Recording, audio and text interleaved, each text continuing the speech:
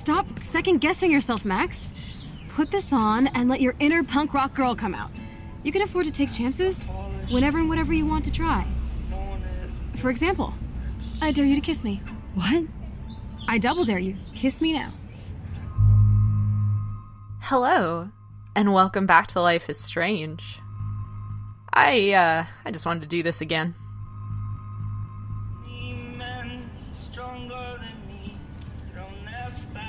Damn, you're hardcore, Max. Now I can text Warren and tell him he doesn't stand a chance. Unless he's into girl-on-girl action. You're such a dork. Oh man, that was priceless when I kissed Chloe. She didn't think I would. So now that we've gotten to relive that, let's try on some of Rachel's clothes here.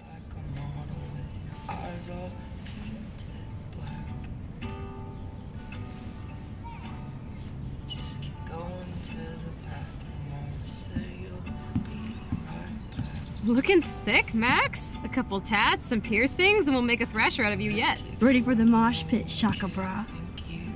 Maybe not. Go on down and say hi to Joyce. Free breakfast. I have to wake and bake first. I promise not to tell. Let's not rewind and find out, okay? So yeah, let's go get some of Joyce's breakfast. Oh my god, that smells so amazing. It's like when we were kids here.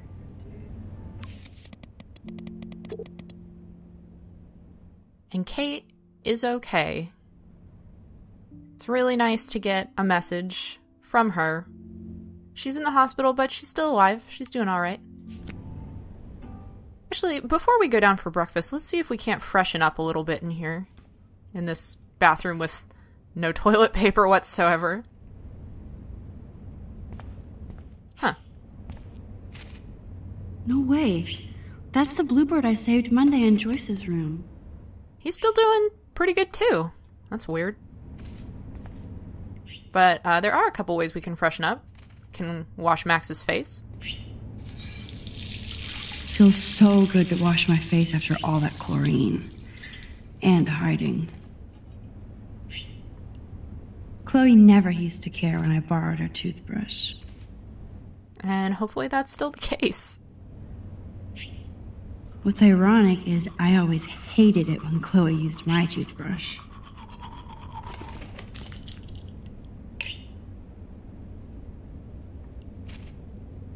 Well, now that we're a little bit less gross, she looks pretty good in Rachel's clothes.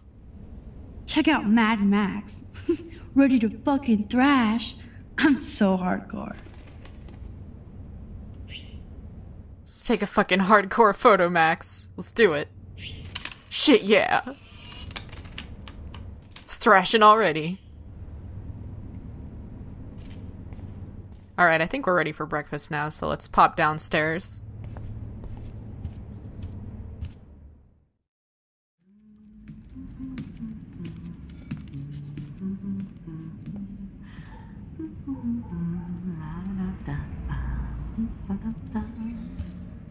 And Joyce is in the kitchen cooking, but there's something of interest right here.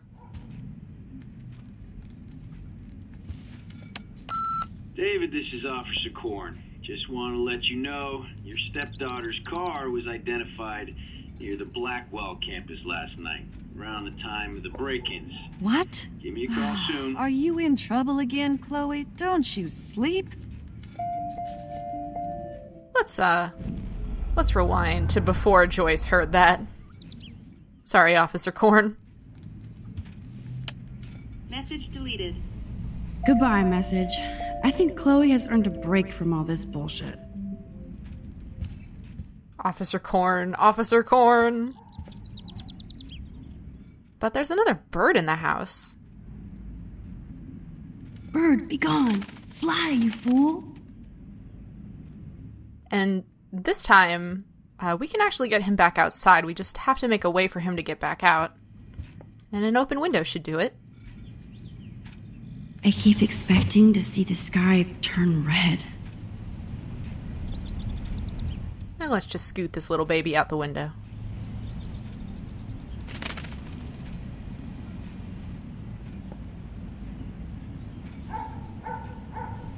So that ladder shot was framed so that we could see the bird landing on the fence out there. Out in the yard. 3 dead birds lined up? That's fucking ominous. And it's not just 3 dead birds. The yard is actually full of dead birds. For some reason. There is one alive bird, though. And he's a photo.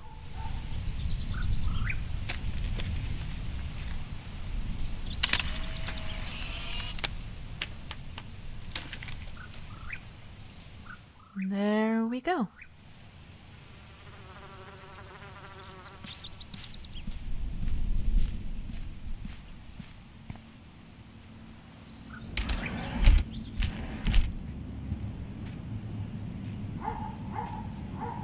Who drinks beer this early around here?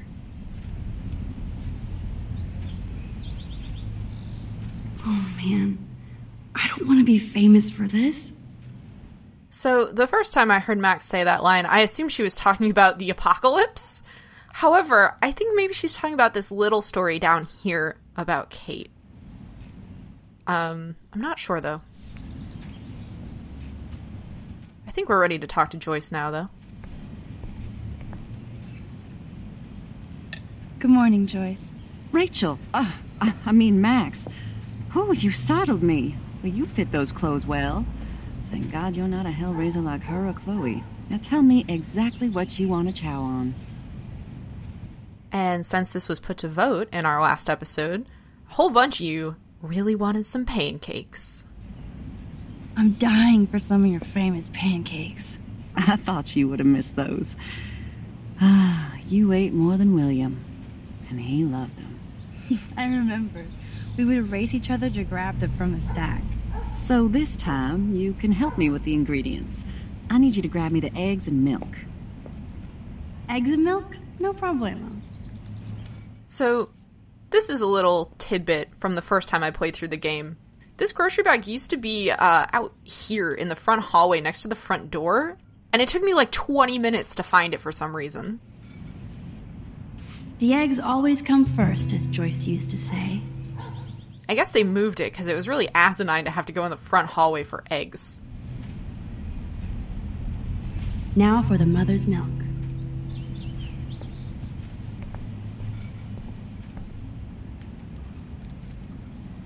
Thanks. After all these years and everything that's happened, it's great to see you and Chloe together again. She hasn't had a good friend since you or Rachel. Oh, those clothes remind me so much of her. Such a sweet girl. I'm just hoping she's living large in L.A. I'd love to think that too, Joyce, but... We're on the same page, Max. I keep hoping that Rachel will show up or even send a message to Chloe from Hollywood. Or wherever she is. Is there any reason that Rachel might be mad at Chloe and left without her? Chloe could piss everybody off but her. They were almost joined at the head. Reminded me of you and Chloe. Rachel wasn't as grounded as you. I'm grounded? Since when? Maybe that's why Chloe likes Rachel so much. Max Caulfield, are you actually jealous of Rachel?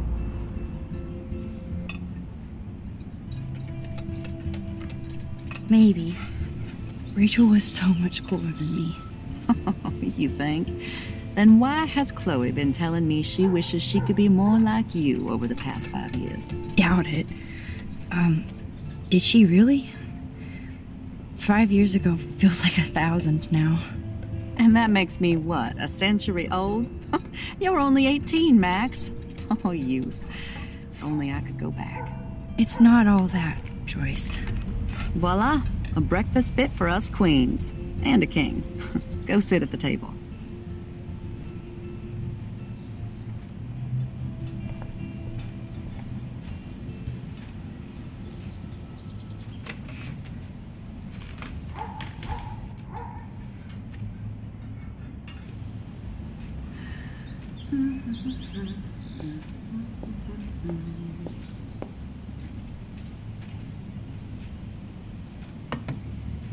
Thank you so much, Joyce. I'm never leaving this table.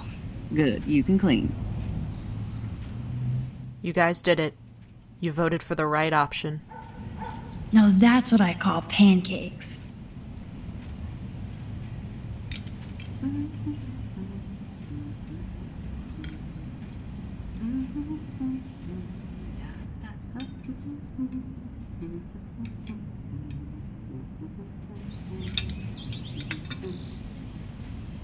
I'm so proud of you, Thread.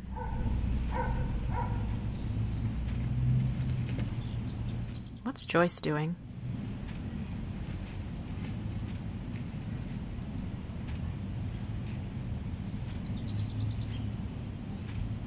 Seeing you again, made me remember so much. I know these photos don't measure up to your work, Max. My favorite photographers probably take pictures similar to yours. You make David happy, Joyce. He wants us all to be happy, Max. He's just not great at showing it. I don't think I can rock this outfit like Rachel. You have your own cool style. Wowzer. I totally remember that day. I'm glad. William took this picture with his instant camera.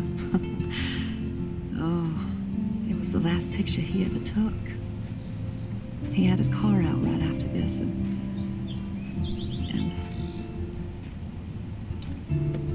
I know, Joyce. I'm sorry. I didn't show you this to be morbid. In fact, I want you to have this. This was when my baby was so full of life and light.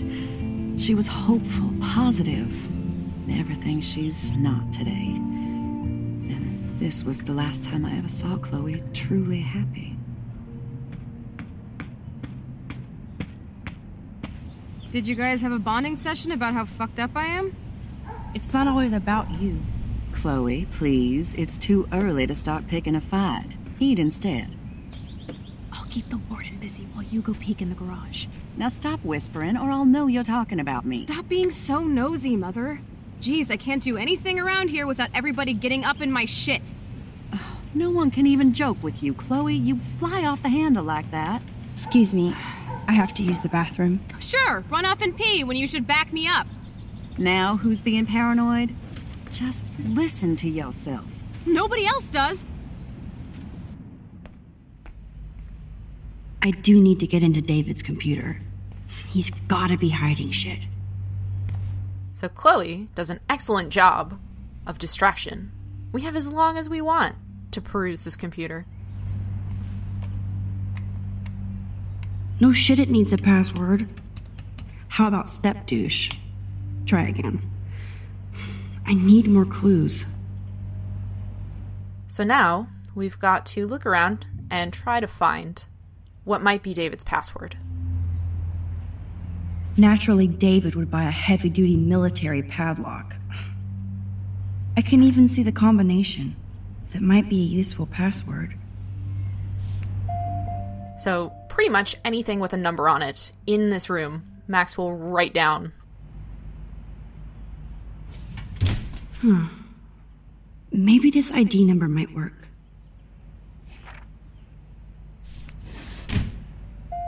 Because who knows what might be a password. Also worth noting is that he's locked his gun rack. Chloe can't get another gun now. Unless she steals it back from Frank. Though one has to question why he didn't have it locked in the first place. Looks like David has read this a lot. What did he learn? Yeah, this book is dog-eared to hell. He must be having a really hard time reintegrating into civilian society. And with all of our symbolism we've been having with deer and does, this is a little creepy. David has been dragging this head around since 2001? It's a little weird.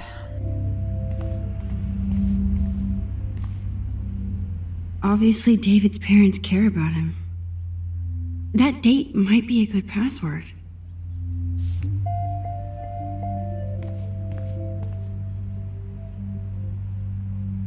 Cute. Can't picture David driving Joyce around with this on the car. However, oh my. Even David Madsen might be an angel to somebody else. This was a lot less dark than I was expecting it to be. Alright. But we can see that the car David was building is finished. Now the car looks ready to roll. This is a better hobby for David than surveillance. And if you missed it there, his license plate is True Detective, which is kind of funny. Under his sun visor, Joyce might as well have wrote, "Let's get married." is this cute note from Joyce on the day that they met. That might be a useful password. She's referring to the date here, 11/27/08, the day that David met Joyce. And using my superpower, aka I've played the game before several times, I know that that is the correct password. So you can see there's multiple categories here, and every one that Max has found will show up under a category. So you can try a lot of them. However, I'm just gonna put the right one in. Score! Max the hacker strikes again. Whoa, spoiler alert. Rachel definitely hooked up with Frank. But why does David care? We can see in this description that Rachel hanging out with Frank here with a bag full of illegal pharmaceuticals. Instead of stalking Kate, David could have helped her. She got upset and ran. Guilty. Good conclusion. This is so wrong. Ugh, creepy bastard. So this is kind of weird. He's got our school schedule here for some reason. I don't really like that he's got a profile on us. I better tell Chloe about this now. It's just one more thing to make her sad. And mad. And just to be extra safe, I'm going to rewind to before we ever touch the computer to relock it. So there's no evidence that we were ever even in here.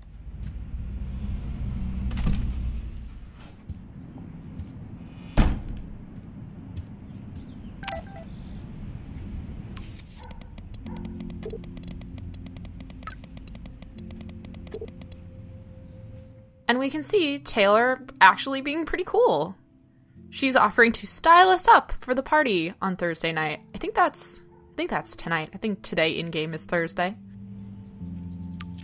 We can take a look at the photos that we've taken. Max's radical punk selfie and this happy little bird who is not dead. And then we've got 3 more pages of journal, including Max's perspective on her kissing Chloe, and this cute selfie of them together in bed. And then this page isn't quite done yet, but this is a pretty good otter versus sharks drawing. I'm pretty sure they would fight in the water. Even I'm not sure if that would give a benefit to the shark or not, but it seems kind of unfair to make the shark go onto land. Anyway.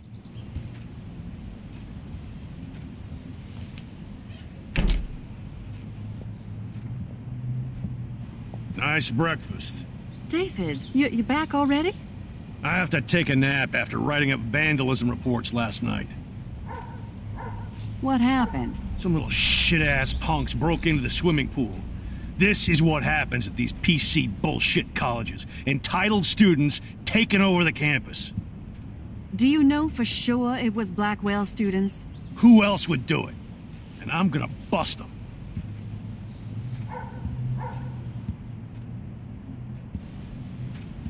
Figures you'd be here. Is that your Rachel Amber Halloween costume? You know more about her than me. No. You and Chloe think you know more than anybody. Like all teenagers. Leave Max alone, David. Stop threatening students. He threatens them with surveillance cameras, so he can spy on everybody. Like he spies on all of us here. Don't start, Chloe. Not now. Yeah, I'm just always starting shit, right? You're a total paranoid, David. Not now, Chloe. You used to call me a loser for getting kicked out of Blackwell. So who's the loser now, David? Who haven't you accused or harassed? Between your investigations into Rachel and Kate, what have you done besides get in trouble? So, here's our decision. And on the surface, this seems like a pretty easy decision. In this argument, do we side with David or side with Chloe? David is obviously a fucked up, creepy dude. And Chloe raised some good points, so let's side with her first to see what happens. You're a bully, David. I saw you harass Kate Marsh when she was going through hell. You could have totally helped her. Everybody at Blackwell is a suspect to you, except for Nathan Prescott. That's why the students and faculty don't like you. You even threatened me. I do respect your service, but you don't respect anybody. You were smoking pot in Chloe's room. That's illegal. So is spying on people in your family and at your work. Why do you have photos of Kate Marsh and Rachel Amber in your files anyway? What? Is this true, Max? Yes, David, why do you have these files at all? I find this very disturbing. I do not have to take this kind of interrogation. Not from you punks. Maybe you should calm down. Oh, you're turning on me now, huh? Of course. Women always stick together. Well, screw you. David, you better go to a hotel until we figure this out. You can't kick me out of my own home. It's my home, David, paid for and in my name. You know the law, right? Oh, I thought I knew a lot of things. Like when I'm outflanked. Have a nice day. Chloe, for once, just please shut up. I hope Joyce doesn't hate me for tearing into David. So what might not be obvious here, based on that decision, is we've just broken up their family. Joyce is kicking David out. For good. I don't want to see or hear you again, Max. You've hurt me and my family enough. And I feel like that's something that's very important to realize when making this decision. Max, don't beat yourself up. David earned this all by himself. Understand?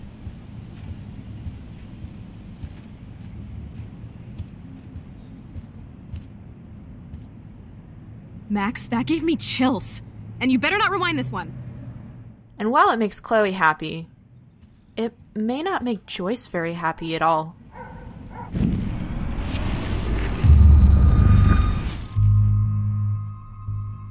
So, now that we've seen what happens when we side with Chloe, and it essentially breaks up their family, we should see what happens when we side with David. And I think it's worth noting, Max's response here is kind of weird, especially if you pick this one first, it doesn't seem to make sense. But I feel like in the context of she's seen what happens when she chooses the other path, this response is more coherent. Listen, we don't know that David did anything, and nobody has any proof against him. As far as we know, it's Nathan Prescott who's the real threat so far. I would cut David slack here. Oh, would you? How generous, King Max. So suddenly it doesn't matter how shady David has been acting, or that he keeps all those weird files on your classmates, or how you're always going off on how creepy David Enough! is. I don't want anybody being accused of anything. There's been too much of that crap going on around here lately, and I don't want it in my home today. Well, I agree with that. Now, if you all don't mind, I'd like to forget about work and sit down and eat some of this incredible grub. I have to take a dump. Are you coming, Max?